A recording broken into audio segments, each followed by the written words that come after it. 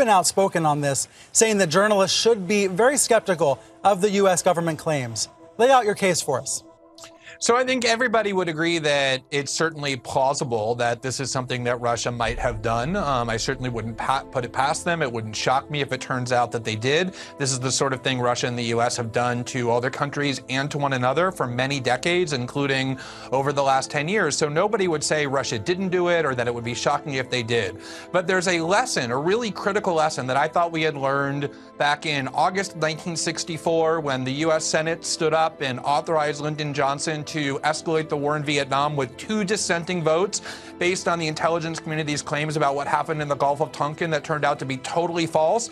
And the same lesson in 2002 when a group of bipartisan senators assured the nation that the intelligence community convinced them that Saddam had weapons of mass destruction and was in an alliance with al-Qaeda. And the same lesson we learned in 2013 when just months before the Snowden reporting, James Clapper, President Obama's top national security official, lied to the faces of the country when he said that he wants to assure everybody that the NSA doesn't collect data on millions of Americans. And that lesson is we don't just blindly and uncritically accept the claims of the intelligence community, especially provocative claims about a foreign adversary, without seeing convincing evidence presented by them that those claims are true. And we absolutely have not seen that in this case. I don't trust a single thing the CIA says now or has ever said. Okay, and I have excellent reason not to do so. Had to write a whole book about how it was the CIA who told the South Africans where to find Nelson Mandela when he was on the run because the South African police were too dumb to find him. About Chile, about Guatemala, about Greece, about Indonesia, record of crime and disinformation and lying to the American people.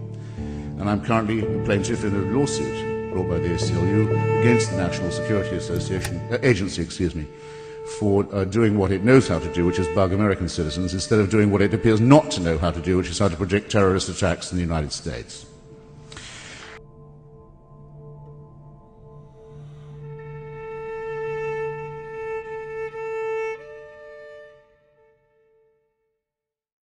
David Spark reporting for the Electronic Frontier Foundation.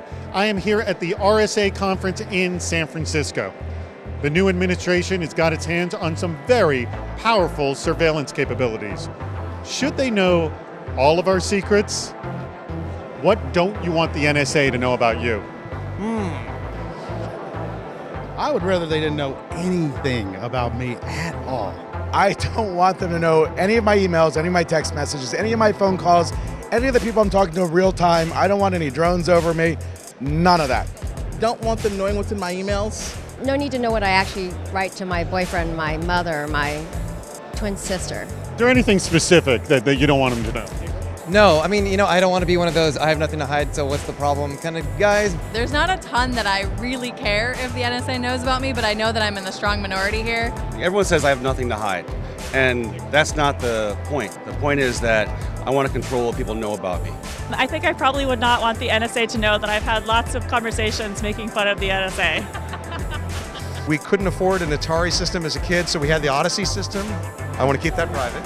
Well, now we all know that. Yeah, I guess I shouldn't have revealed that. I don't want them to know my bank account numbers. I don't want them to know my financial records. I don't want them to know the secrets that I keep when I'm talking in my sleep. I don't want them to know my shoe size, what color underwear I wear, the brand of peanut butter I buy, or if I went to a protest last weekend. I don't want them to be tracking my kids. I'm all about privacy when it comes to my kids, so I don't care what they know about me, my social media or whatever, but I like them to keep my kids out of it. What specifically about your personal life do you not want them to know? My sex life. What I browse for at night. I don't want them to know all the things that Pornhub knows about me. I don't want them to know everything I purchase on Amazon because I don't want my wife to find out. I specifically want to be of no interest to the NSA. You want to be boring to the NSA? So boring. Like the dentist, I have the same relationship. I want him to call, and just go, oh, her again, get rid of her. What don't you want the NSA to know about you? I think that ship has sailed. Do you think they know a lot about you already? Yes, I assume they do. And does that scare you? Yes, it does. It scares me and offends me. I don't think their charter is to spy on Americans, so why are they? What don't you want the NSA to know about you? That I'm secretly, but not so secretly, Canadian. Being a Canadian is not a crime. Not yet, anyway.